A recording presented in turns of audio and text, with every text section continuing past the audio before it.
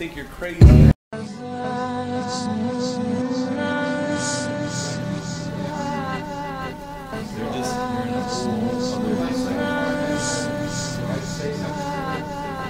No, and they think you're crazy.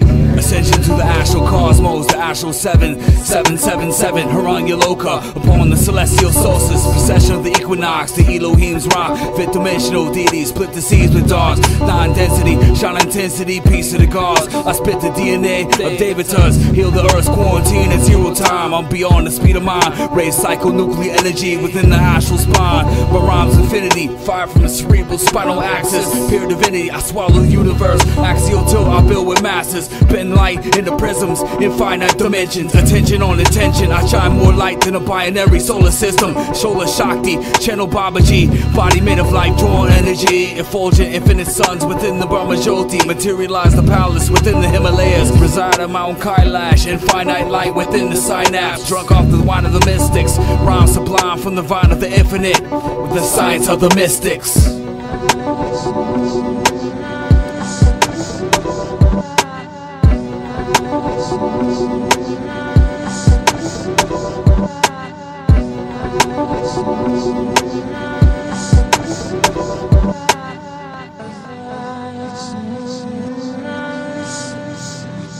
As the truth unfolds, the rebirth cycle, I stand tall, maybe a little bent. I am pure power, master build with the elder gods, not savage dogs and petty primitive cowards. My sole purpose and only mission with the shit that I spit is to help you wake up from the slumber. As my enemies tumble like lumberjacks, chopping away lumber, rock bottom from the gut. You know what? You don't know shit. Real talk, man. Fam, hope for the best, expect for the worst. Burst a melon and snitches start yelling, telling the secret info.